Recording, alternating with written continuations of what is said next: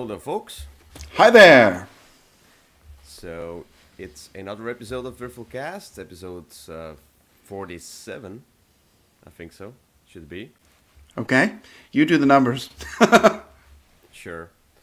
But it's episode 47, and here we are for like a usual topic now. We're back from the Essenspiel special preview, basically. But Yes, we are. it's technically this episode should be next week, but due to me having kind of a board game camp and Kyle having a Gen Con. That's camp. right. Gen Con camp. That means that we are not here next week.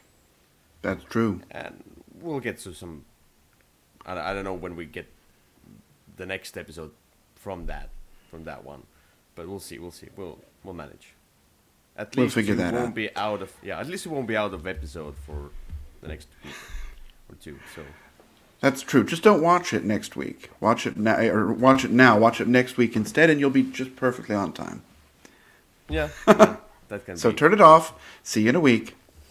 Yeah, and then we get to our usual schedule. But we're getting back to our usual topics, which are the first one at least is recent plays, and just run with it. Get to our board game geek tab here, way here, and Okay. Kyle, will you start? Tell me what you played.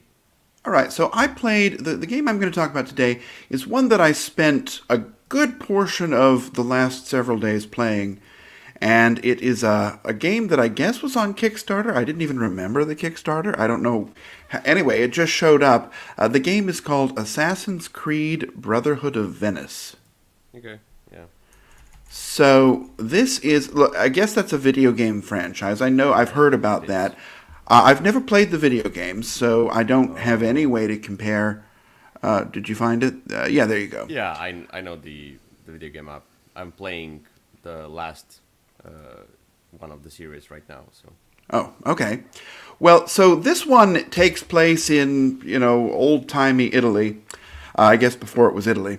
And you're in Venice, and you are a group of assassins, and you're gradually leveling up. Basically what this is, though, is it is a re-implementation of a really good system that was called V Commandos. And so what you're trying to do is you have missions, and you're trying to be as stealthy as possible and sneak around, because although you can fight the guards that you're coming across and kill them and hide their bodies, you're better off and you're stronger if you're sort of staying in the shadows. And so you're trying to use your equipment and to jump off of buildings and surprise people and try and stay hidden as much as possible. There may come a time when you can't do that anymore and you need to, make a lot of noise and in order to commit your to complete your mission. But once you've alarmed the guards, then they stay in high alert stage, and everything becomes a little bit faster and a little bit stronger. So you're really just trying to do that. The game is quite interesting because when you're reading the rule book, it says if you would like to keep reading the rule book, please do. Otherwise, just set up scenario 0.1 and start playing. And so I read the rules, and then I just sort of played through the learn to play, and it was a pretty good way to learn it. It went through everything very slowly, bit by bit, and got me to a point where I feel comfortable playing the game. It's your characters level up pretty slowly, but that's the one complaint I have so far is the difference between the level 0 and the level 1 special ability is really minor. There's this obnoxious tower that you can climb up to the top of, and when you climb up to the top, you can see a little bit better, and so other things become available. In the next one that I have to play, it looks like once you do that, more of the map will be revealed, and that's where your objective is going to be. At least that's what the book hints at. Lots of characters I don't know, but I'm enjoying it. yeah, I don't know. There might be those characters that you have might not be the characters from the series really, or this could be Oh. the spin-offs of the series of the video game, because in Italy there was it Auditore? I don't remember, the Claudio Auditore, something like that. I don't remember. You got Well, there's one guy named Claudio, and you have to play if you're playing by yourself, you have to use two assassins. I have a lady named Daria and a gentleman named Claudio, and then there's this other guy named Enzio who keeps showing Ezio. up. Oh, okay. And yeah, Ezio Auditore. Okay. He shows up. He's in there, but you don't really use him. He just kind of shows up occasionally. I think he's the most popular character. So each time you get a new, you get a new game from this series, you get to play kind of a historic figure from that time, which you have the genes for. Like there's basically this is the simulation that you're playing. The old times, and you're in nowadays you're getting into that animus. I don't remember exactly what the thing that puts you to sleep, and you get into the memories of these old people. And Ezio Auditore was basically the main character of this series for a few titles, and he's I think the most popular because the plot with him, how they've done him is great. And the tower thing is, you said that I would tie it thematically, so I would help you tie it thematically. The tower that you climb to, these are like these special spots, the bird view spots. This is basically for the leap of faith. The leap of faith is something that you just jump off the roof, you jump into the into a haystack. The haystack basically. Yeah, or a hay cart. Yeah. So you jump into the haystacks, etc. This has been from the beginning, and as the series began, it was more about stealth and assassinating from the shadows and from behind, from up, from buildings. And as the series went on, there was even more combat introduced into the series. So this one gets to these older roots of that. In the newer ones, you still would be better at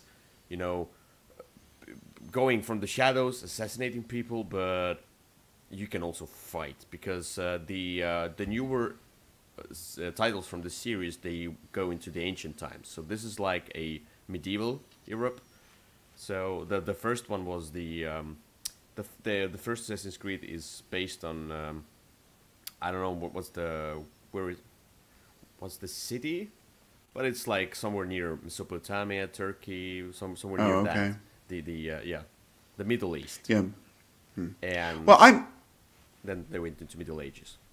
Okay. I don't have any thematic background for this, but I am enjoying the game. It came with 2 expansions that go into like modern day Tokyo, and also a sidestep into Rome. So there seems to be a lot to explore. It's a campaign, but it looks like it's the kind of thing you can just reset. There's also like achievement stickers as you're going through. Like each mission has something called 100% sync, and you're trying, if it's some extra goal, it's usually not anything very hard, but if you do this little extra goal, then you get to put a sticker in the rule book that doesn't really do anything other than show that you can that you did whatever the special goal was for that mission. It's quite enjoyable.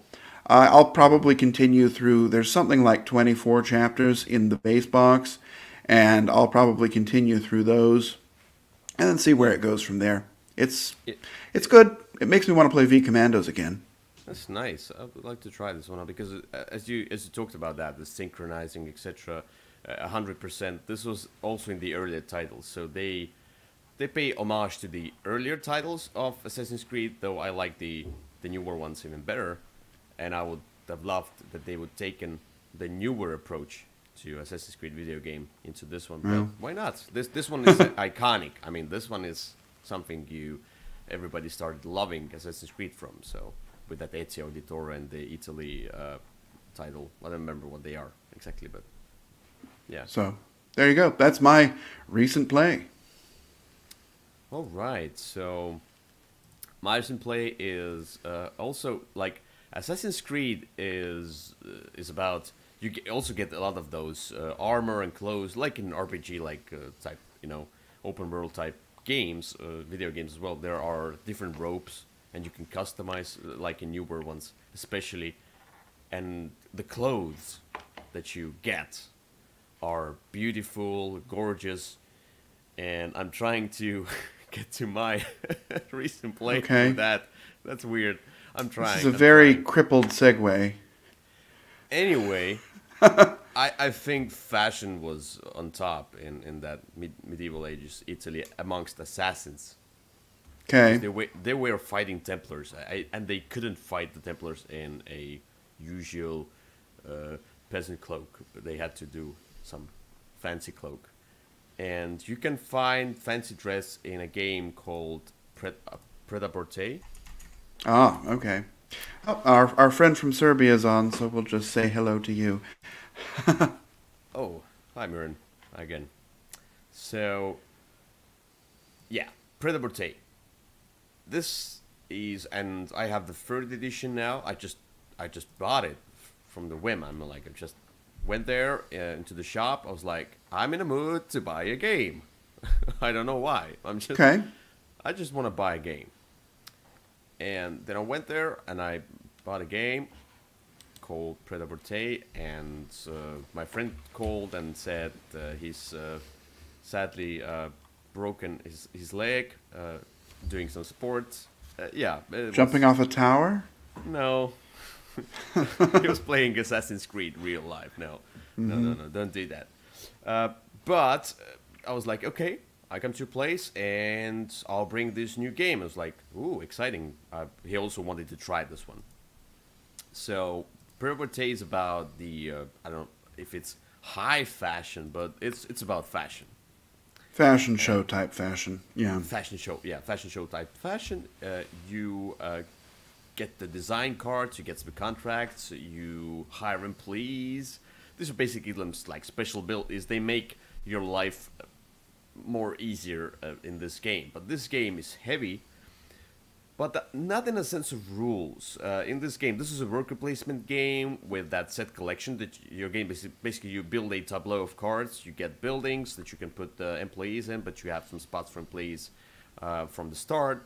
And then you're getting those different design cards, and those design cards, they need to have certain colors of resources. Let's say this is more abstract, but basically they want different types of what do you call?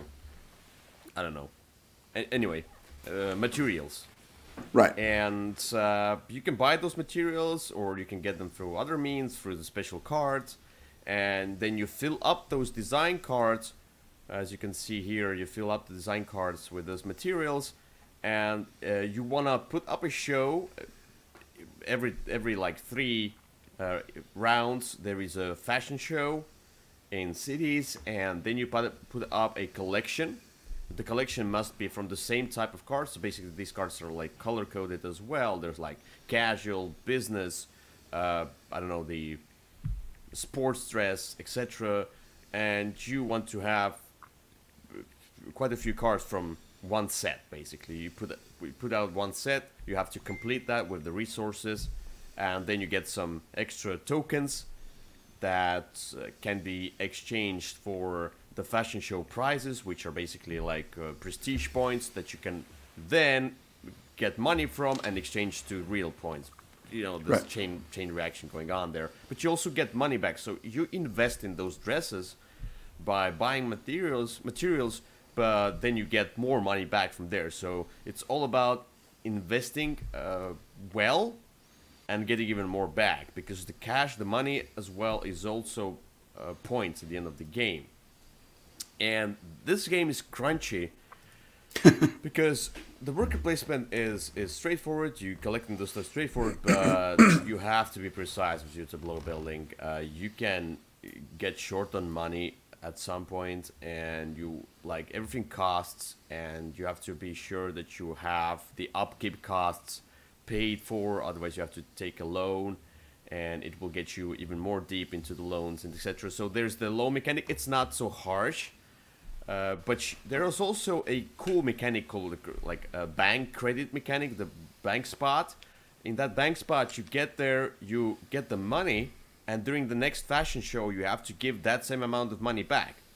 So basically, you're just having some extra money. Right now, you have to have little upkeep costs there, extra, but you can earn much more if you get that money, you know. Right. So it's like a helper tool, you know, which I like. It's not straight. Oh, I have to loan $10 from the bank and then I have to give away 20. It's not so harsh, you know. And yeah, eventually it's just all about min-maxing and optimizing your Tableau engine, whatever, getting those different cars that give you free opportunities, extra opportunities to use the worker spots, getting buildings for free or getting materials cheaper. I liked it. It was really cool, mechanically really cool. Thematically, it also ties to the theme, but it was, yeah. At some point, I was like, okay, so I need $27 for that one. Then I have 2 upkeep rounds, which brings me to 12. Now I have 40 or something like. I have to pay $40 in total. I have to think in advance because the fashion show is in 3 rounds, and I get money back from the fashion show in 3 rounds. Right now, I have to survive the upkeeps, buy more materials, but I need to get this dress over here because this one gives me bonus, this one gives me that much money, and then you are just doing the math of how you can squeeze in an extra dollar because you want to get this dress from that collection also in there, so you can get a great collection on a fashion show. But there's also the prices for different what you get. You get those different special tokens, prestige, trends, and each time during the fashion shows, the different those tokens are awarded differently. Sometimes trend is more viable. Sometimes the what we call DPR, etc. So sometimes a huge collection is great, and you have to think about that as well. A lot of stuff going on, but not so hard. There definitely is. Yeah, I don't know that I've played the new version yet. I have the new version, but I think I've only ever played the older version. So I don't know what the changes are. Probably not very much, though, from what I've read the rule book to the new one. Just the art on the box is a little striking, and I have some personal experience where I got it out and said, "Let's play this," and somebody said, "Well, that doesn't look like something I'll enjoy." So, but I don't mind it. But it is definitely, I don't know. It's very pink. Yeah, let's address the elephant in the room. Is that this is a game about fashion, and not all people in the world are interested in fashion. But that's the same with other games, such as like Wingspan, the bird watching, etc. This is interesting, and this is so different from the usual medieval fantasy and ancient worlds and whatever else, the civilizations, etc. All of these usual themes going on. This is something so unique and has a theme. It's a heavy economic Euro game that has a theme, which is great, and I love that. Yeah. And I think it looks good. So, well, good. I'm glad you got to try it. I would love to try the new version someday. Oh, you should. It's a good game. All right, let's get to the next topic, which is Call of the Old. Talk about the games that are at least 5 years old that we like. Okay. So, in keeping with our global theme today, the old game that I'm talking about is also one that I'll probably not play again anytime soon. But the game is, it was the second game from GMT that I ever played. The first being Twilight Struggle. And this second one was Labyrinth, the War on Terror. Okay. So, and it's not really related, but it's kind of similar in its mechanisms to Twilight Struggle and those other card-driven games. But look, component-wise, it's definitely not a looker. But one person is playing the United States, and one person is playing basically a series of terrorist cells.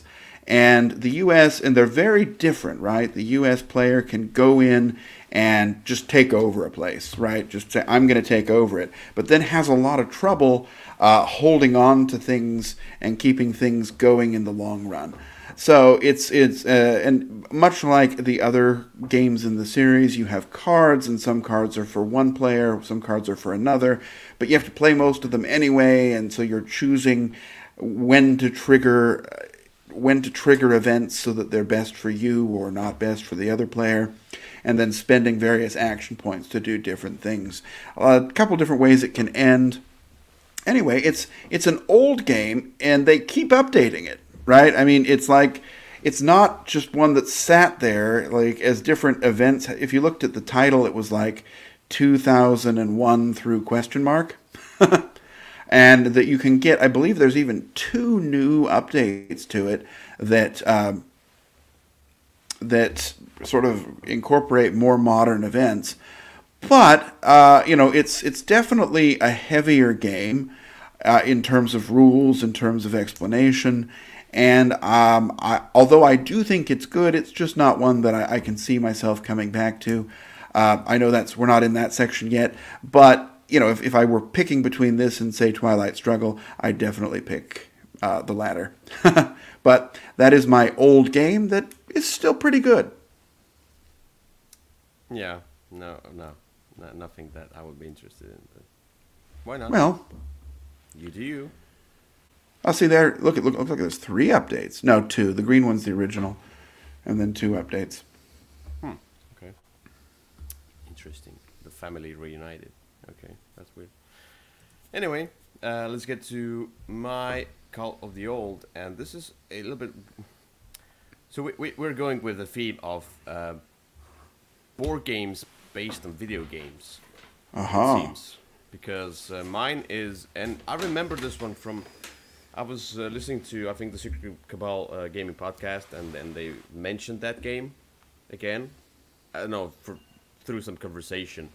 I was like, oh yeah, I like this game, but I had a problem with the theming due to.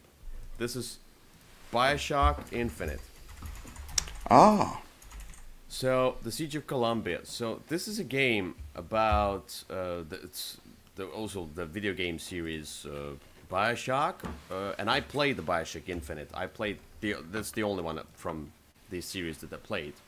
Oh, and oops. I was moved by the ending, kind of a little bit shocked by the ending. I was like, okay, but the game was great. I liked the game very much, the video game. So, and then I got this one, and Isaac Vega and Plaid Hat Games was like, cool, nice. Yes, sure. They do cool, interesting games, and this was a cool, interesting. This is about 2 different factions fighting each other. These are they are basically the side characters. They're just a nuisance in a video game because you're playing Brooke and I remember the girl's name. Booker, right? Or Booker, sorry. Yeah. Yeah. I don't remember. I'm not good with names. But right. Booker and not the Alicia, but I don't know. Something like that, yeah. Something like that, yeah. And these are the 2 characters that in the board game are a nuisance now. And you're playing the 2 factions which are warring against each other, And in the video game it was the other way, You play the main character. And that's what annoyed me in this game. But on the other hand, it was a good game. You are having those different troops and different generals and the airships. And you are fighting for the territories. You're trying to do various stuff, control, build the strongholds, etc. Just kind of like a 2-player. Though you can play it 4-player, but it's like more of the Ring. Just play 2 players, This one is just about area control, area majority thing, and I like the whole looks of the game, and I like the mechanics or the mechanism of sliding. So there are the air sky rails.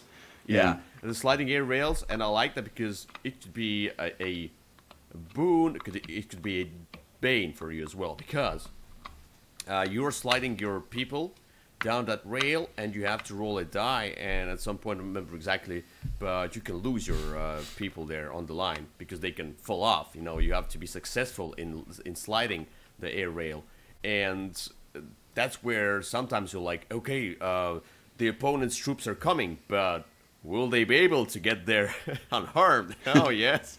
I like that, you know, or will I be able to get all of my troops across this one? It was just so much excitement, like push your luck element going on there.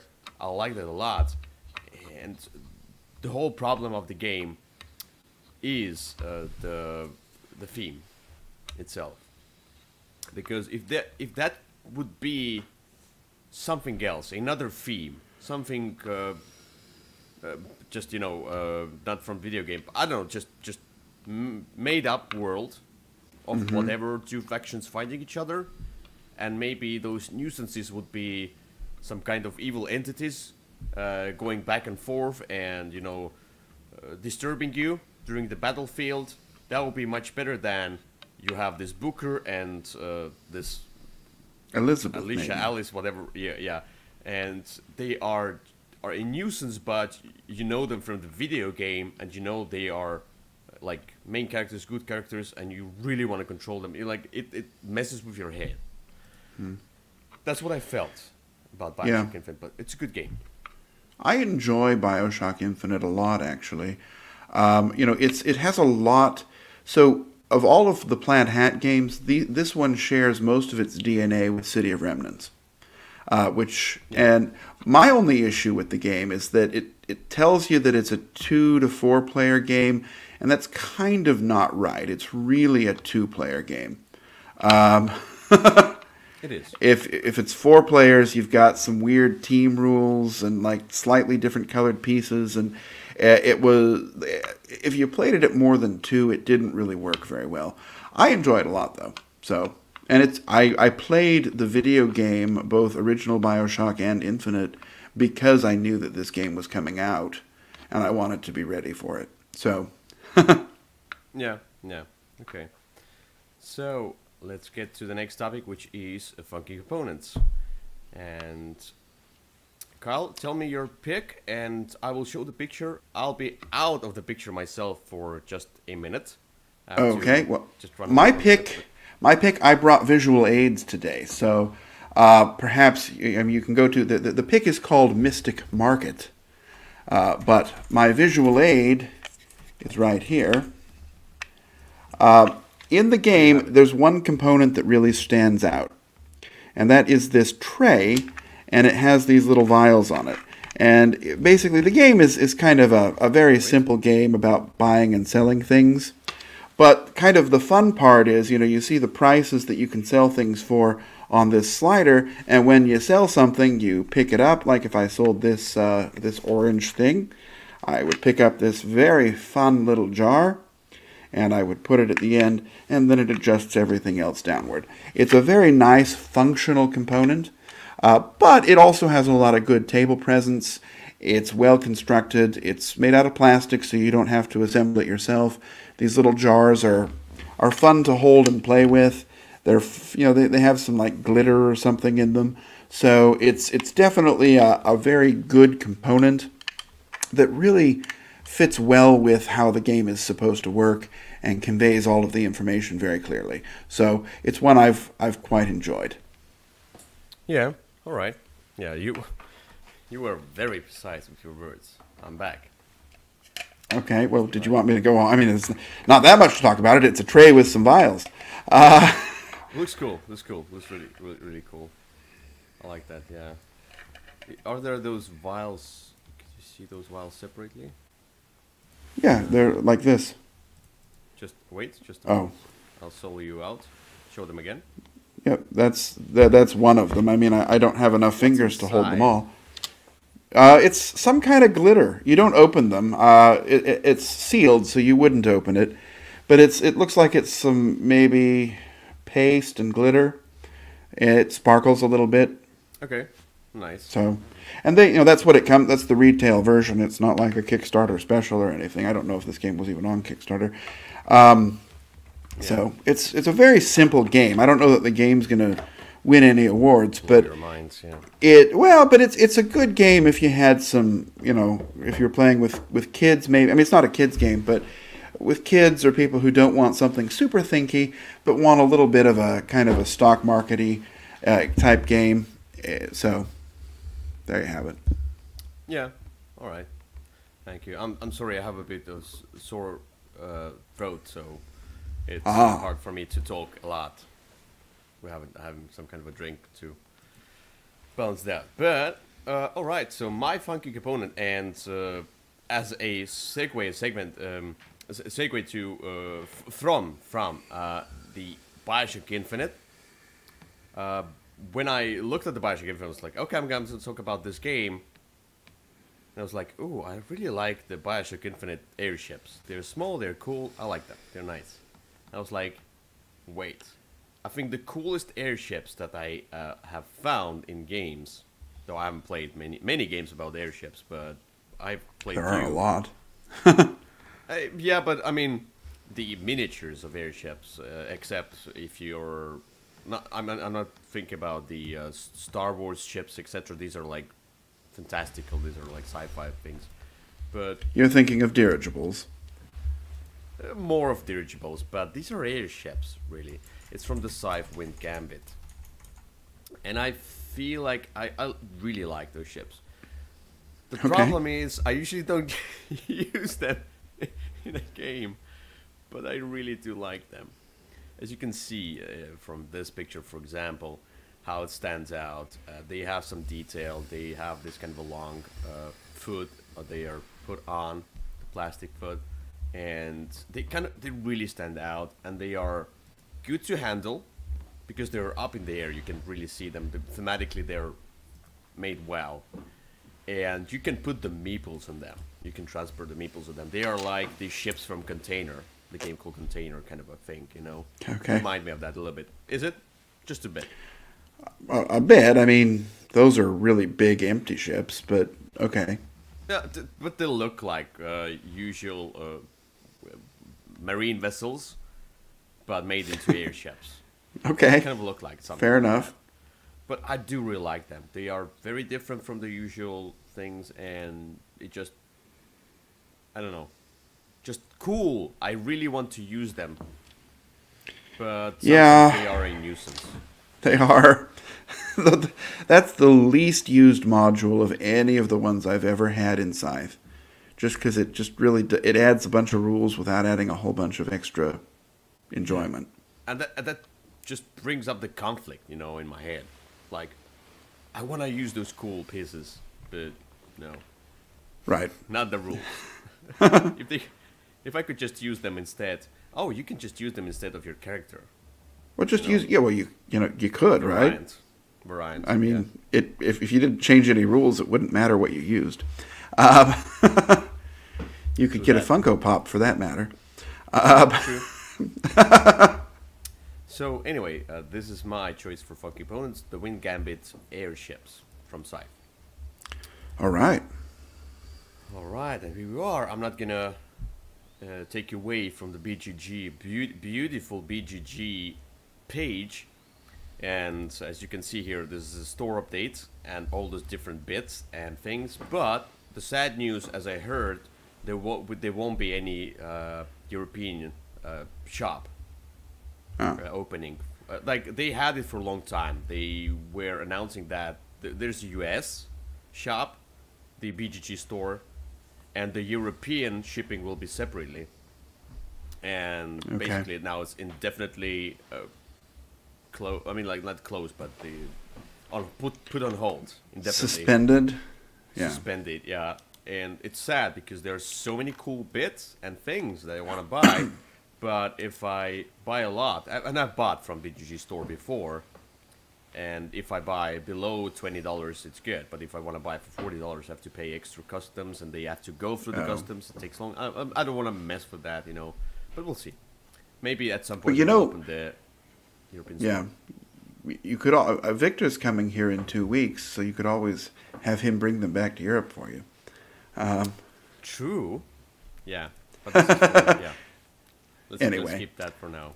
This is not the topic of the day, because the topic It's of the not. day is top 10 good games we'll never play again. And There you are.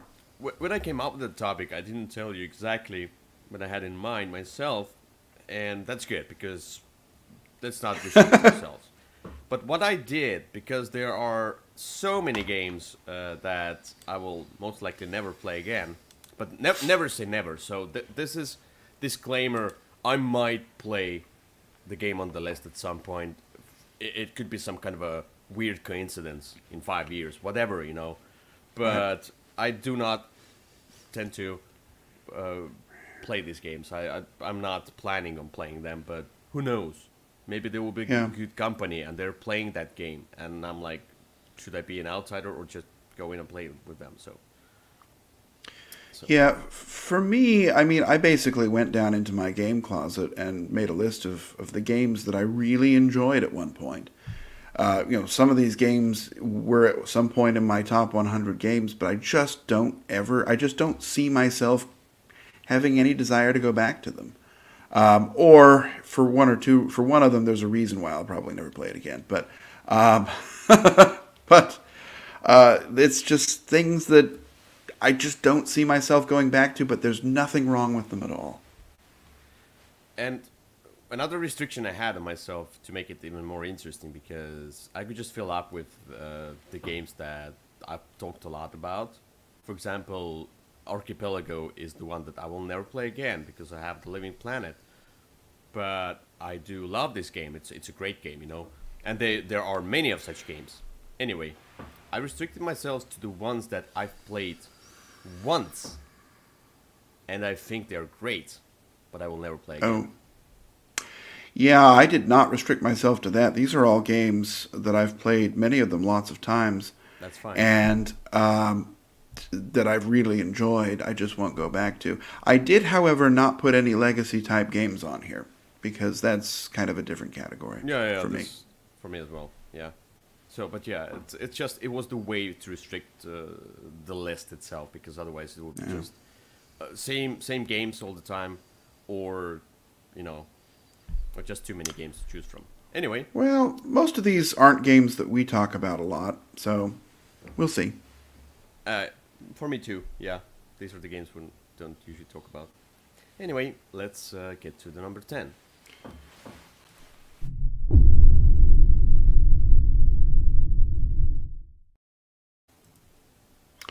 All right, my number 10 is from one of my very favorite board game franchises.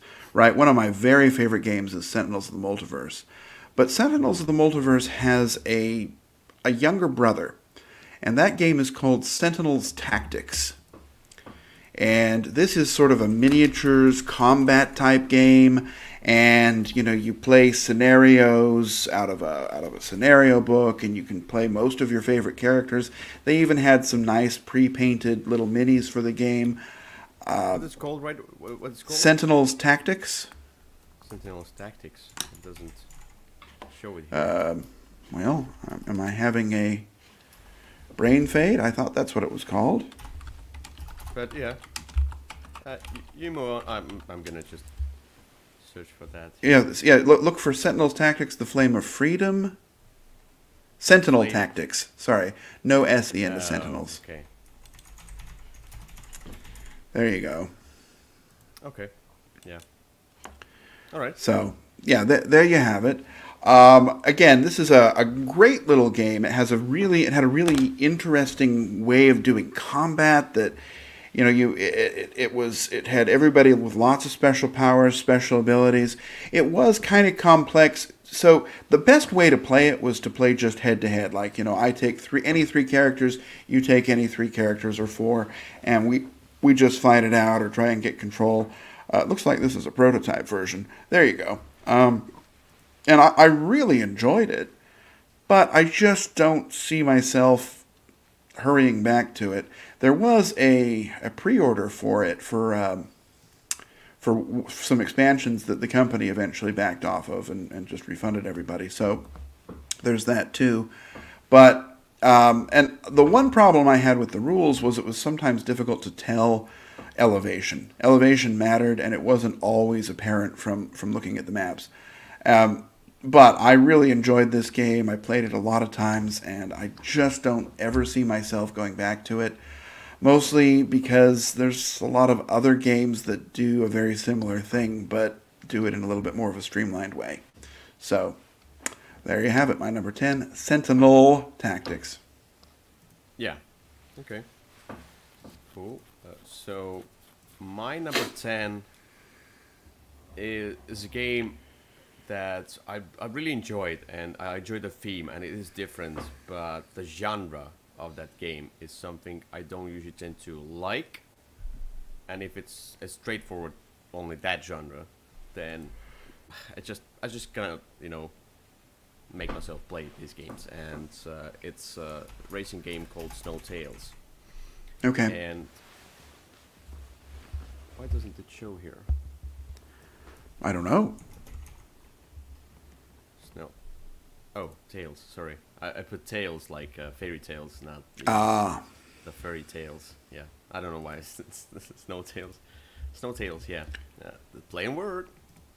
Anyway, Snow Tales. You can see. I really like this track. It's this game looks beautiful, and the little trees, etc. And you have your own like a slider, and you have two dogs, which have a different speed, and you have to balance out on curves and like how you turn, etc. So you don't bump into things, and how you move through the trees, etc. Yeah, you manage three different types of kind of a speed or turns and things on your. This is great. This is something I really like. It's quite mechanical. It's quite Euro-y for a racing game. The problem is that it is a racing game, and I'm not the biggest fan of race to something, race to the finish line, because at some point, if I'm very bad at it, and I was, I could see just, a runaway leader type of problem going on there, because the other person just does it so well that they are far away from me, and what I can do. If you play the two players, it's frustrating then. And race to the points is the same. For me, it's also racing kind of a game. Race to the points, I don't like that. I like to do my stuff, build something up, and then I finish, and then we compare. So, for example, we both finished the ride, but I did it this way, you did it that way. Let's compare through some other means. So, that would be cool. The only racing game that I have is Steampunk Rally, but it is different. It's tableau building. I like that. So, but this one, Okay. I would definitely recommend it to everybody who likes racing games, who likes even the, I think, Flamme Rouge, etc. This is something in that vibe. It's really cool, but racing, not for me. Okay. Play that, yeah. I played Snowtails. This is the one where you have the dog sled and you have to sort of balance the difference of the speed between them, and that'll determine how you steer, which was kind of the hook of the game. Yeah, it's a fine game. All right, then let's get to number 9.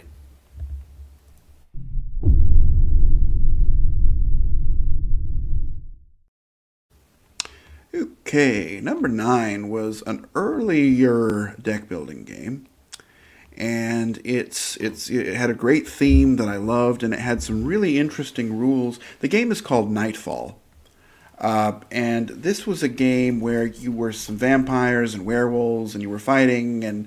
And the interesting thing was you had cards, and they had different moons on them.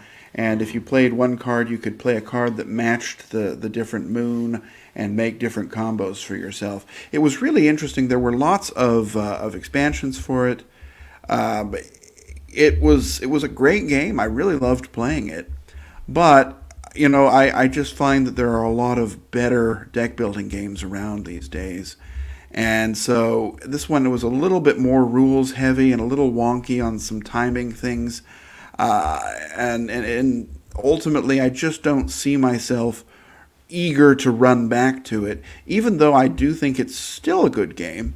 And I still really probably would enjoy it if I were to bring it out. I just don't see myself doing so. Yeah, this is the one I looked at, but the theme, I don't know, I'm not listening to the theme that much.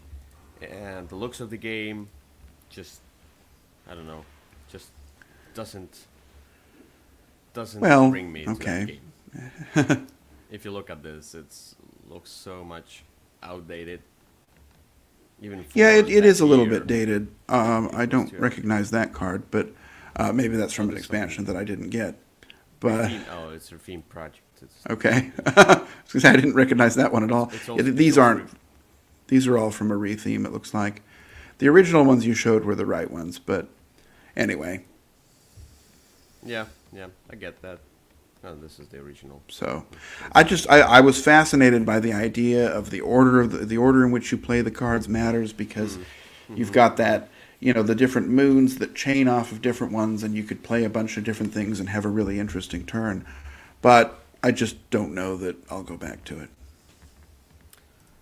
All right, so my number 9 is a game that started my not really started my craze for that, but it was one of the first heavier economic games that I skipped before because it's like, no, I've never played that because it's a boring theme. But then I was like, okay, after Stockpile was like, okay, what else is there? What's heavier? So because Stockpile is quite easy, but I started liking this kind of economy in games, and Ground Floor Oh, is the one. Oh, they have the second edition. I played the second edition. I have the TMG. I had I have the some first edition. I have some thoughts about the second edition. It is definitely a step back graphically. If you look at the Yeah, artwork or I anything. saw that. The Spielbergs did that. Yeah. Anyway, this is about making money, building your office buildings, etc., hiring personnel. Just doing all this kind of a simulation of business, building your real estate thing. And I really liked this one, but it was very heavy. When I played that one, really enjoyed my time, and I feel like this is a really good game. But each time, this is an investment, and this is the theme of my list here. There are games that need an investment in time, but I didn't have that at that time, especially when I played a ton of different games, new SN releases, more reviews and things that I did. I just couldn't keep up with that. And this game just, if you don't play that, it's hard to get back to this one because you need to kind of relearn, not even the rules as much as rules, but small details and tactics, because if you do bad in this game, it just doesn't feel good. You have to be strong in this game as well. So, but it was a really good design. I really like the design of this game. Yeah, I like the game a lot. And I actually considered it for the list because I'm kind of at the same place with it. Although, yeah. I guess I'll just say it like that. There's the new version. Yeah, that's the Oof. version. The new version has about 16 different versions of brown. Uh, anyway, Yeah, it's a game. we can do a It's list good. of bad second editions. Uh, anyway, True. Anyway, let's get to number 8.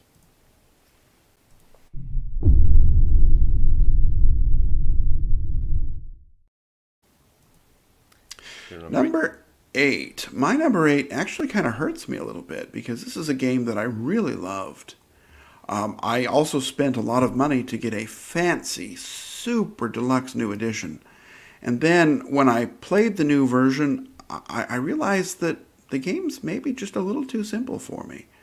I really enjoyed it back in the day, but I just don't ever see myself rushing to play it again. The game is Cleopatra and the Society of Architects. Like I said, I used to think the world of this game, but I think much of that may have been nostalgia. And it's just the way that you play it is just so very basic. And with the new rules, there's not somebody eliminated anymore. I know I could go back and play the old one if I wanted to, but I just don't know. There's a lot of setup that needs to go into it, and it takes up a lot of table space for a game that is really very basic. And while I loved it back then, I just don't see myself ever really excited to pull it out again, despite how great it looks. That's something I really wanted to try out, yeah, because it's Bruno Catella. But something, yeah, I wasn't eager to buy because I heard, yeah, how simple it is, and I don't know, I just don't want to pay just for the great looks Yeah. of the game. Well, I and the need some new meat. version is in one of those huge cube boxes, which makes it very difficult to pull things out and set it up. So, Oh, there's the painted version here.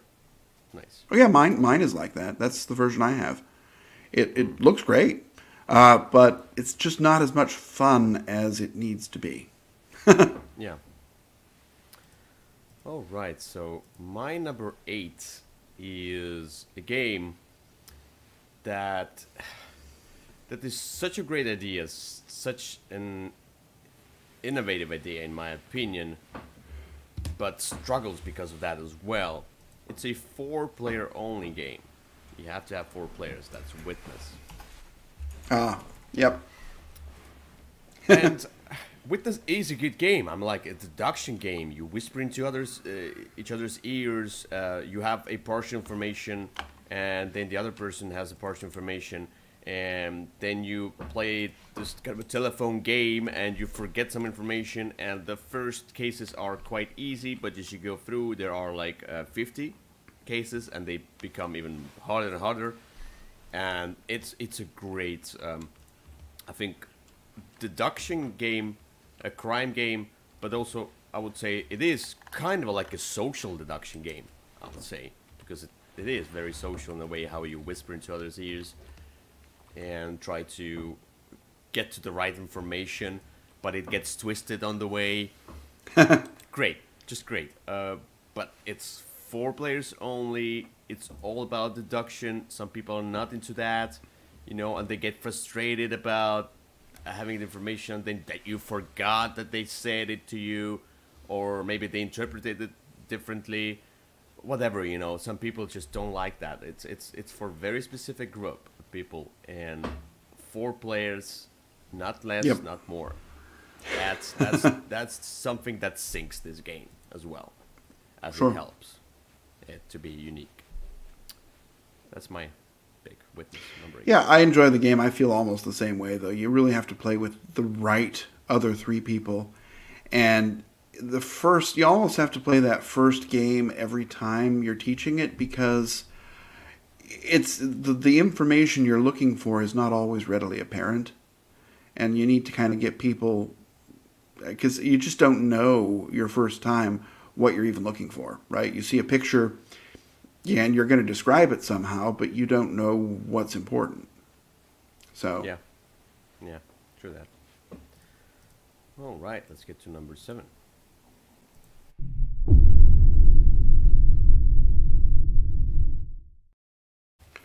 Okay, number 7. Number 7 is another game that I really, really enjoyed back in the day. It was an early introduction to CGE games. It's kind of complicated. The game is called Dungeon Lords. And you were sort of the minions that were helping your dungeon lord to try and set traps for heroes. You wanted to attract the right ones in, and then have enough traps and things so that you could kill them and avoid them coming in and destroying your dungeon. You were also building up the dungeon. The game really, again, I think it is one that kind of has to be played with its max player count, but the rules were not intuitive. The way that sort of damage was dealt to the different characters was kind of difficult to manage, and you could easily make a mistake that that was part of the game, but you could easily make a mistake that would really ruin several turns in the future, and so that sometimes was frustrating for people. But I really loved the game. As an intellectual puzzle, I thought it was great. As a thematic choice, it was one of the first games that did this kind of a theme. I thought that was great. I loved the little minion pieces that you had. They're the same ones that are in Dungeon Pets, which I think is a superior game. But But I really did like Dungeon Lords, but I also really don't ever see myself pulling it out again. Yeah, this game reminded me of there's a video game, also Dungeon Lords. I don't remember the name of the video game. Also about the imps, and then you are a dungeon lord, and then you are building up a dungeon, trying to collect the riches. It's an old game, but this one is based on that video game. It's not the same franchise, because they had to refilm it, because otherwise they could have to pay, the fee franchise. But Okay. yeah, that's why I was interested in this game at first. But then I looked at this game, I heard about this game, I watched some videos. I was like, that's not something I want to play. It definitely is a lot thinkier of a game than it looks like it probably should be. Okay. Yeah. Anyway, yeah, Dungeon Pets. I played Dungeon Pets. I went straight to that, and I loved it. My number 7 is a game that is... Wait, where's my list?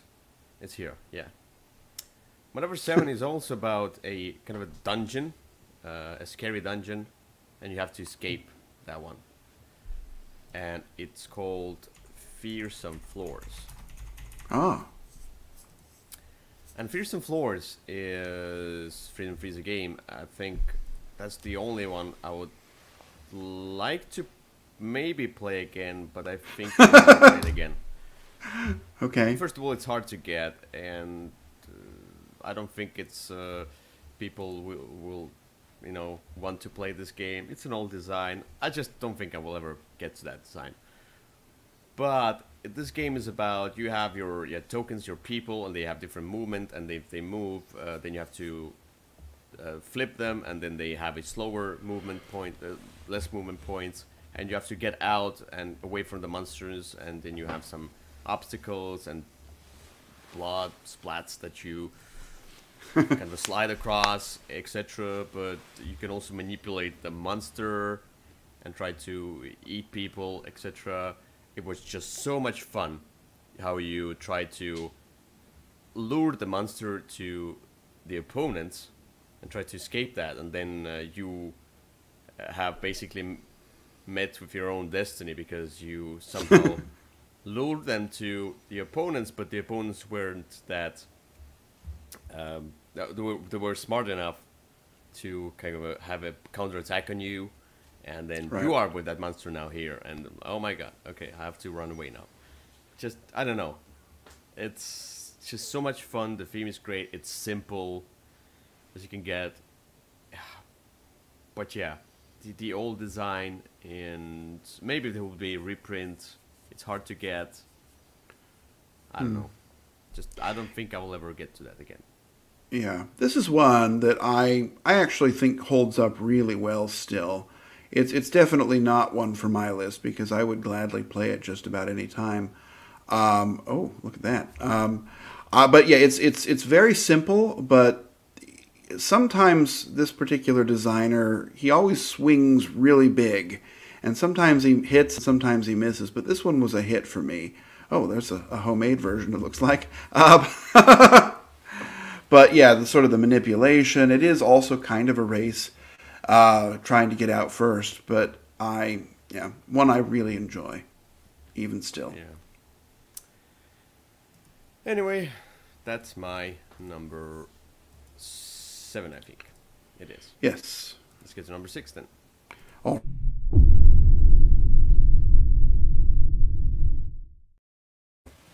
Okay, my number 6 is a game that when it came out, I thought it was the greatest thing ever. And even today, I think it holds up really well. But there's a lot of complexity in it, and there's some balance, not necessarily issues, but player count. And the game is called Cry Havoc, and it was a game from Portal Games, and you were various factions fighting in a mine, trying to get these crystals, and then there were some monsters that would, in a 3-player game, sort of operated by themselves, and in a 4-player game, somebody would control. And it was a really interesting game of sort of building up your own unique characters. It had a very nice combat system of sort of majorities on these different boards. I really liked the game. I still do really like the game. But I think there's enough rules overhead that I just don't know that I'd ever want to teach it again. It's one that you kind of had to relearn all the rules every time you played it anyway, because there were a lot of them. And again, I won't say that there were balance issues, but some of the different factions were much more intuitive to play than the others. And so if you played with a newer player, you kind of always had to take a different, there were just some things you wouldn't be able to do in order for other people to have a good time on their first time. And so it kind of felt a little samey after a while. I think maybe if there'd been a few more expansions, it might have been better. But then again, that might cause balance issues even more. But I really liked the game. I just don't know that I'll be crying havoc anytime soon. Yeah. All right. I see what you did there. Yeah, that was pretty obvious. Anyway, my number 6 is also a combat game, a 2-player combat game. Though it says that you can play it 4 players. Never trust these lies about these games, because they are really 2-player games. That's Neuroshima Hex. Ooh, that is definitely a lie, you said. That is a 2-player game all the way. Yeah, but 1 to 4. Anyway. Yeah, the 1 is also a lie, I'll just tell you that. The 1 is like a puzzle that you're solving. But yeah, anyway, this game is about, as you can see here, it's expansion, but it doesn't matter. So you have different factions that have kind of a smaller abilities. These are the tiles, and this is a tactical combat game. And first of all, I'm not the biggest fan of tactical combat games, really. These don't just excite me that much. But I tried Neuroshima Hex, and I really like this style, like not the style of game, I really like the mechanics. I really like how it went, how it's so smooth and balanced, etc.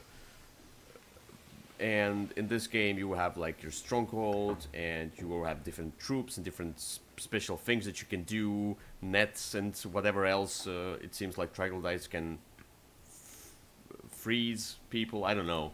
There are so many. I think factions they eat now. people is what they do, but. Okay, maybe. I don't know. I'm played that much Neuroshima Hex. That's a very new army, but. Yeah, and the thing is that this game being great means that in order for me to enjoy it thoroughly, I have to commit to that game.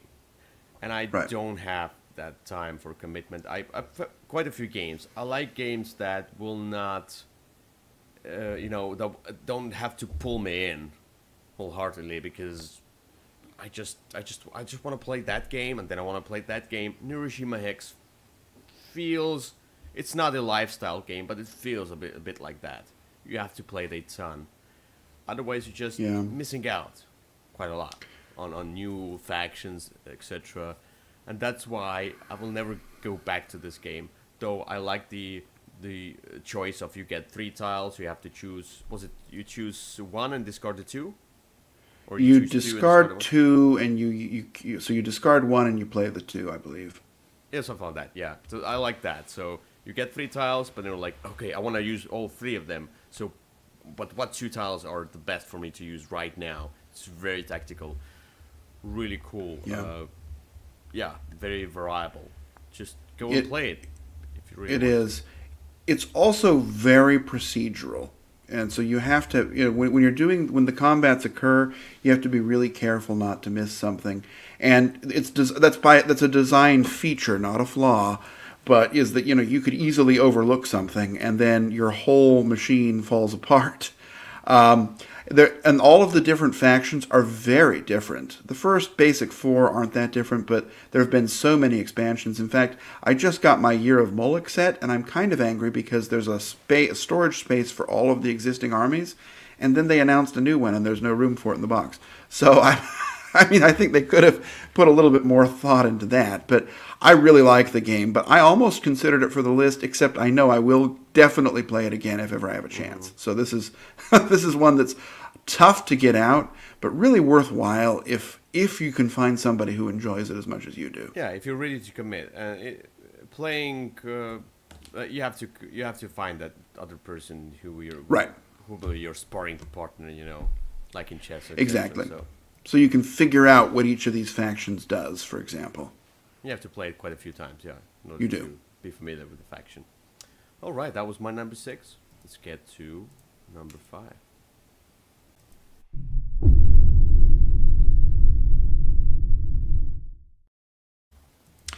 Okay, my number 5. This was the second one I thought of on the list. And I have said this, and this one won't be a surprise to you, but it's a game that I really did enjoy the times that I played it. In fact, I remember the first time we played this game.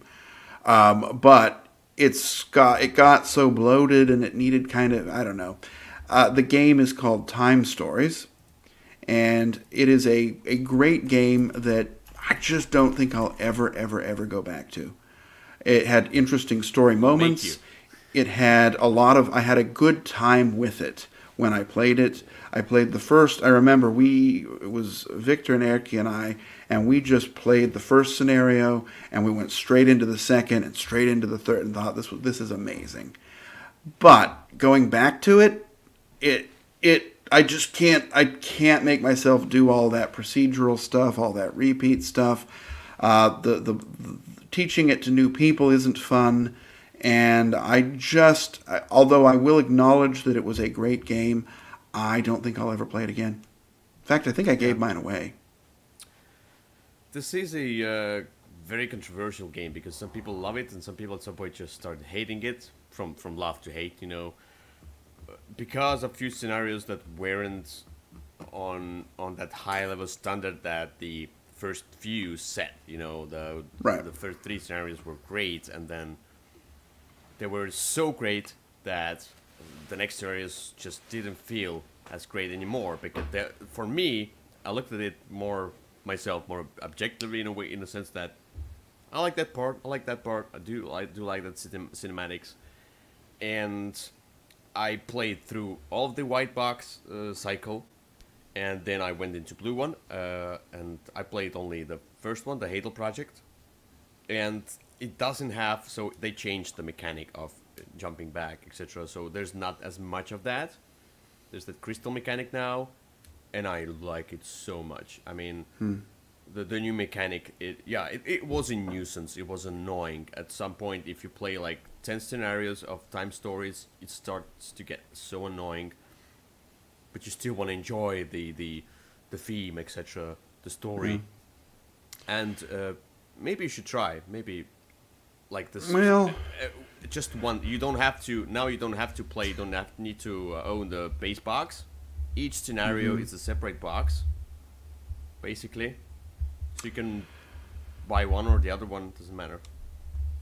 well, that's good to know. I might consider it, but I still think it's probably one I won't play again. The other problem I had with it, to be honest, is they took too long between releases, and there was too much time. I mean, it was supposed to be like every month, but it took them too long to develop the scenarios, and so it'd be 2, 3, 4 months. And by the time a new one came out, it was like, oh, there's that. I've moved on. Yeah, right now I'm not playing the Midsummer, the second one in the blue cycle, because I'm waiting for the Haunted Manor scenario. Okay. So I have at least 2 scenarios up front that I can play, you know. Yeah. I like waiting for a Netflix show. The Witcher. Where is it? The 2nd season. Okay. Yeah. Okay. Or Stranger Things. They don't just come out. Okay. Anyway. Or He-Man Revelation. That's a good choice. I can totally see this being on many people's lists. But you will never play again, yeah. But I'm still true to Time Stories. Okay. That's weird. Anyway, at least they have one fan. 2. because I play with that one other person. Yeah, I'm kidding. Okay. So this my game, my number 5, is near and dear to your heart, and you're the one who taught me that game. And this game is just rules-wise just too overwhelming. It's something that you also need to commit to. You need to play it through quite a few times in order to just get through the mechanics and start enjoying the theme and the mechanics themselves. That's Through the Ages. I can definitely agree with this one. It's not on my list because I'll play it again. I'd play it tomorrow if I had somebody to play with. But, but yes, I agree. Nighttime stories. Yeah. So, but it's a really cool game. Yeah, it has a lot of this civilization type thematic ties baked into it, but it is very abstract as you play the first time. It's extremely abstract, and I feel like you need to play it not only the second time, but like you need to play it maybe 5 times, and you have to not have too long of a pause between those plays, because otherwise you forget everything. You have to start over. This is a commitment. This is a huge commitment you need to make in order to like this game. But when I play it, I mean, like, in order to love this game, and I mean, I like this game quite a lot. It's a good game. I can see this one being a good game. But this is not something I want to invest my time in. This is just too much. They should have streamlined it much more, in my opinion. It would be so much more exciting, especially the war phase. Oh my god, just lose it, or I don't know. But maybe if you get through that, like for you, yes, you played it many times. As you get through all of that, I think it's great. Yeah. Miran says he likes Nations better than Through the Ages, and Nations is a lot more streamlined. If you wanted this, I definitely prefer time. I mean, Through the Ages is one of my top games of all time. It's also one of my most played games of all time. It is one of the top games of people, of BDG people. Anyway. But you're right. That is a good point. Nations is a little bit simpler if you were looking for something. Nations has the problem of being hideous, but but other than that, it's also a good game. But I definitely prefer this one anyway. Yeah, I went through the videos of Nations. I've never played Nations, but as I went through, I studied the game, and I was like, no, Nations is also not for me. Too abstract for my nature. I really want to get the Civilization, the board game, and my Civilization game is Civilization, the board game, but it's also too huge, too long, so I will never play Civilization, the board game again. But I mean, okay. That's the one I love the most. That was the most Civilization type game. So, yeah. A new Clash of Cultures is coming. Maybe this. Yeah, it is. I'm gonna go in on it. I'm hoping that I'll like it. I've never played Clash of Cultures, but maybe the new edition. It is the very opposite of a streamlined game. Maybe it will be but let's hope the new one is. I don't think so, but let's hope. Yeah. All right, let's get to number 4.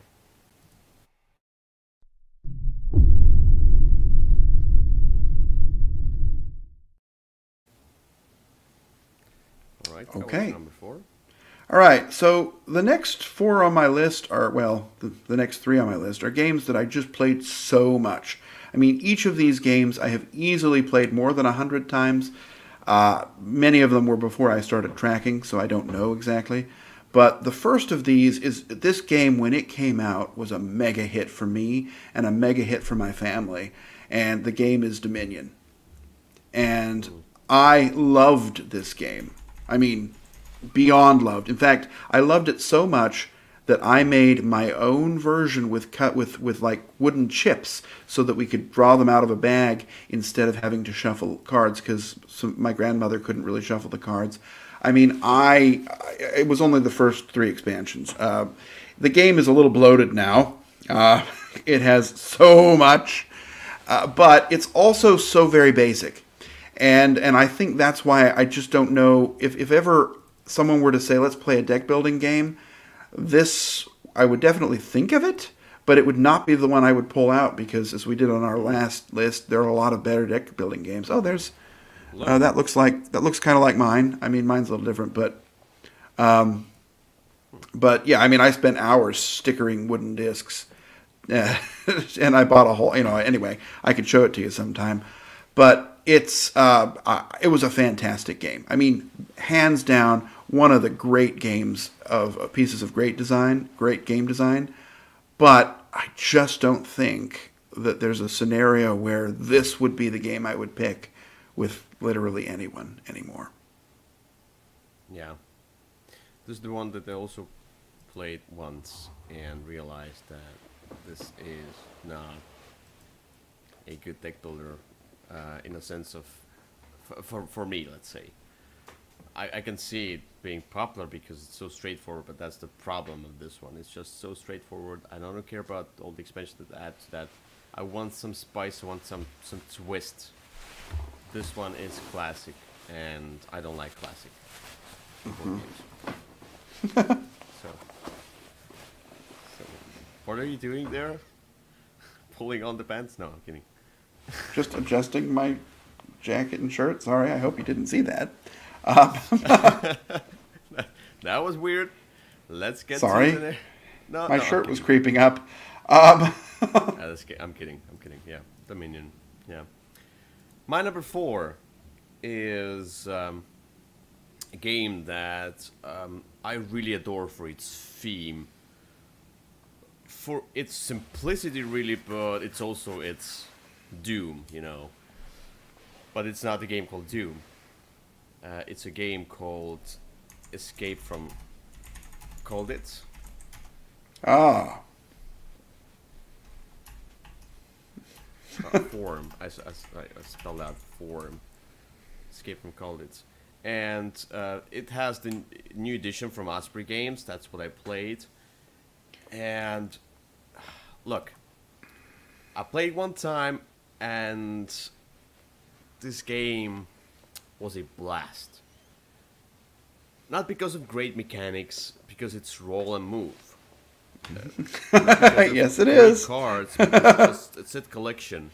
It's as simple as that. It's a 70, whatever the year of that game is, 70s, something like that. It's an old game, but the whole components thing, the whole Osprey Games just coded into this kind of a classic, and this one is that kind of a classic that I would enjoy, but maybe enjoy only once.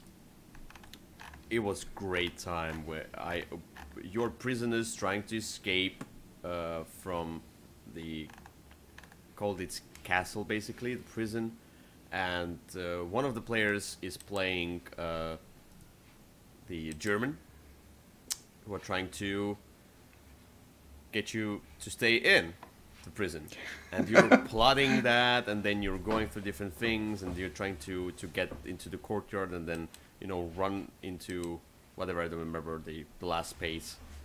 And it was so much fun. It was so much tension that this game brought. I mean, like, it felt like you're trying to run away. Just thematically, it just felt so great. And I did escape as well. And I think it's played, I don't remember if I played with somebody else or played with 2-player. I think we played 3-player. And the other person didn't escape, and I escaped. Uh-oh. And I felt even better. I think it was a long time ago. And then we did the Blender segment on this game as well, where the point of that Blender segment was just the excitement, to show you the excitement of escaping the immersion into theme. It's great. Will I ever play it again? I don't think so. It's rather long. It's mechanically just too stricted, too simple. Roll and move is not my choice for mechanics. And I don't really play one versus all games. I'm not the biggest fan of them. Okay. If somebody can play the bad guy, I like to play only the good guys. I don't like this bad guy thing. Who's the bad guy in the scenario? German. Ah, okay. Because you're like prisoners held against your will, like war prisoners or something like that. Yeah. But yeah, the war is bad from both sides. I mean, like, just in this scenario. This is a kind of a torture kind of a thing, prison, and then trying to get out. Anyway, that's my pick for number 4. Okay. Number 4. Escape from Colditz. Great. I especially like it when you roll a 1. And then you're like, I'm running. Nope. Yeah. Look over there. Yeah, I think I played this one time. I wasn't the hugest fan of it, but I know you did really enjoy it. So Just that one time, but I will never play it again. Okay. Number 3.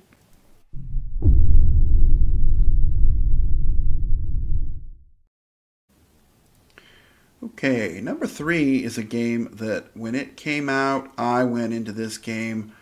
I mean, I dove into this head first. This was the game for me. This was the only thing I wanted to play for a while. This is a game that is for either exactly 2 players or exactly 8 players. And the game is Memoir 44. And it was I just found this to be so fascinating. The way that you would play the cards, and the board was divided into sections, and that was going to be the way that you played the cards was going to be how you could move people. And you had objectives. The dice rolling was really simple, a nice way of dealing with hits. You just rolled the dice, and whatever you were trying to hit, if that showed up on the die face, that was a hit. It was great. The rules were super simple. The problem, though, is that I dove into it head first, and I bought all the expansions, and there was nowhere to store it. And when you add the different armies in, it's really interesting, right? The Russians govern by, it's the Soviet Union, and so they're governing by committee, and so you're less efficient. Or, the British, they had ways of sort of mitigating some losses, I believe. It was just so much different things to do, but it was such a pain to set up. I mean, you've got to find all these terrain tiles and organize them in such a way. It took forever. Some of the scenarios were definitely more one-sided, and so what you were supposed to do was to play the scenario twice and then get a total of points from both of them so that it would be a balanced experience, but sometimes people didn't want to do that. I really loved the game. I still love the game. In fact, even though it's on the list, if I walked into a room and saw it already set up and saw 7 other people who wanted to play it, I might consider playing it because I really did love it, and I really do love it. But by myself, I just don't think by myself, but me setting it up, teaching somebody, and bringing somebody into it, I just don't think it's going to happen. So that one is on the list as my number 3, which is Memoir 44. Yeah, that's something I skipped because 2-player combat games is not my title. Oh, but as an 8-player game, it is so good. It's not something I would ever consider doing. I don't think it will ever happen for me to have 8 players and then bring out a war-themed game. Bring out Memoir 44. Yeah, that would be weird to think ever. Okay, so my number 3 is another, just like with Escape from Colditz. It's the same immersive theme. Great one play, but I just cannot bring myself to go back to this game because it was so much work mentally, and that's Detective. Oh, yes. Modern crime board game, and the experience was amazing. Really, I just liked it how you use the internet, but it's basically the website, etc. But you're going through all that different stuff. You're writing things down. You're trying to, understand what is tied to what, and you have your time, and you are running through different quarters, etc. I don't like for different locations, and it has those game mechanics as well. But it's all about deduction. It's all about trying to figure out who's responsible for that crime, etc.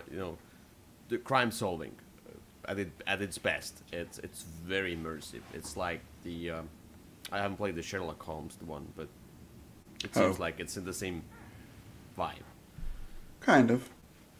Yeah, and the thing is that I do have Chronicles of Crime, which is easier to get into. It's also Right. immersive. It's also crunchy because you like if you play one scenario of Chronicles of Crime, a harder scenario, you're like my head is blown, you know. But this one, it just needs that huge commitment mentally to get through that scenario. And I had great time, but I don't feel I ever want to get back to that kind of experience. Yeah, the other thing about that one is that the scenarios were a little bit on the long side, They are. so that made it difficult to bring out with people as well. It's like we're going to play this 4 hour game. Um, I don't know that this is the one we want it to be, but you're right. It is a good game. It's just, yeah, this is definitely one for my list as well. It's a great experience, let's say. Right. Because, yeah. But I mean, like, yeah, I have Chronicles of Crime, in my opinion, is a better choice overly, like, because, over Detective, because it does it's in easier ways. It's not so long. The scenarios can be from 1.5 hours to 2 hours most. You know, it could be 1 hour if you're really smart. You know, Yeah, the other reason is that detective requires 1 minute to teach the rules, whereas this one also has some rules overhead.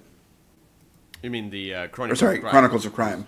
Yeah, It's a because one you could minute just rules dive teach. in. Yeah, yeah. Yeah. And if somebody knows the game already, oh, you. Well, even if you stand like don't you're know pro. the game, it's you just do. Here are the things you can do, and we're trying to do it as quickly as possible. If you move across town, it's going to take some time. Yeah, and whereas this one has some rules overhead in it as well. It So is. I understand. Like, yeah, big game. All right, let's get to number two.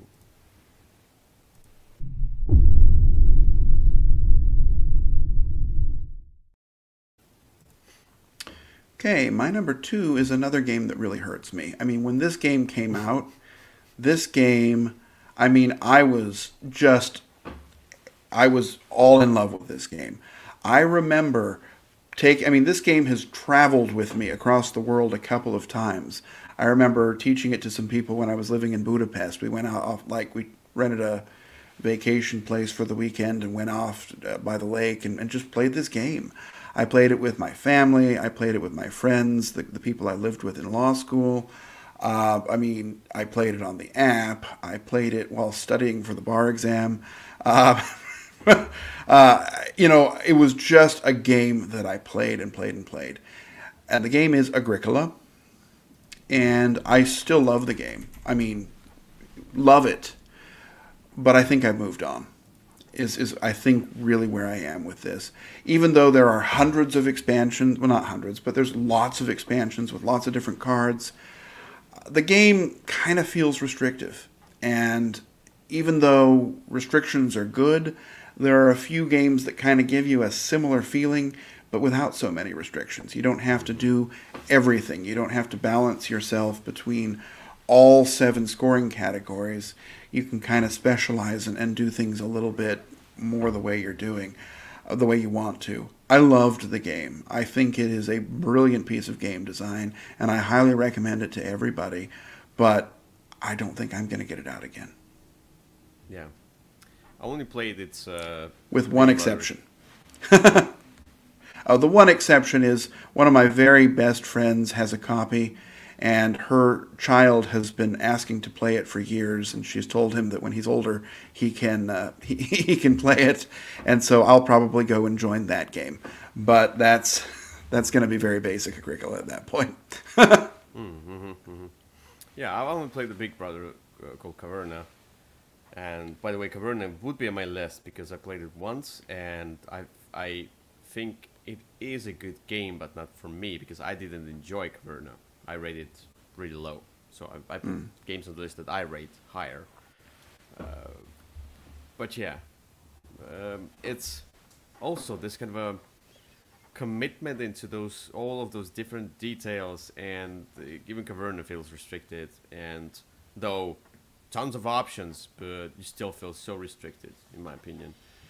And that's what I don't like in such games where there's a huge table presence, lots of choices, but what for if you just cannot go with whatever you want? And in Caverna they say that you can go with whatever you want, sure, I didn't feel like that. I didn't No, feel you like kind of have to do a little bit of everything. still, yeah. But Agricola, it seems like you have to. It's even harsher. Yeah. All right.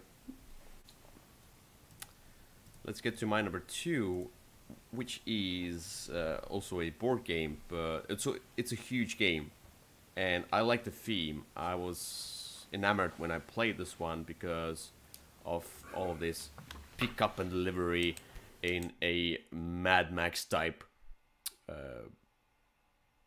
world, let's say, and that's Wasteland Express delivery service. Yeah, each time now I remember the name, but at some point I was like Express Wasteland service deliver. What was the four? What's the 4 words? How they go?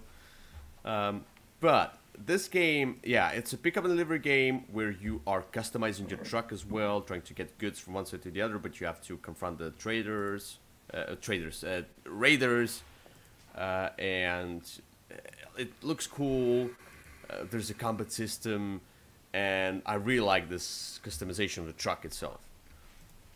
I don't know, just the whole package is great. As you can see, the art is kind of a unique, in my opinion. And I had this huge box with me. I pre-ordered that, and it is a commitment. It is a really big commitment. As you can see, it takes a lot of space. There's a lot of tiny rules and things, and you have to learn that. You have to get through that. I just felt like it was a bit too much for me. Yeah. Though I have some bigger games with me, like Nemesis is something that has a ton of rules, but just this was a good game, but it wasn't a huge immersion. I like some parts of the game, and overall it is a great game, but yeah, I don't know how to explain that. Just played it once, and I was like, I'm done. It's great. I'm done. Well, I had the same experience, although it wasn't because it was great. I didn't really like the game, so. Okay. But yes, I also played it once and then was done with it. I know. I just really want to have that mechanic, and maybe somebody could go have a similar game, but more streamlined. It would be more like just as pick up and delivery, but you can customize your truck. Like kind of a truck simulator game as a board game. That could be so great, but there's no such game. There's no Euro Truck Simulator, though. As they are coming out with, the Portal Games is coming out with the 11, which is a football manager simulation game. And there is a football manager video game that basically is same simulator. Then maybe at some point they will get the truck simulator into a board game. Okay. Called Dracula. Like Agricola, but... okay. I think we need to move on. Anyway, yeah, let's get to number 1. I just got so excited about I think you took too much cold medicine. No,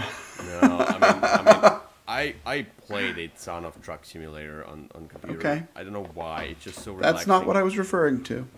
Let's see. Okay. Just move on. Boop, boop, boop, boop, boop, boop, boop.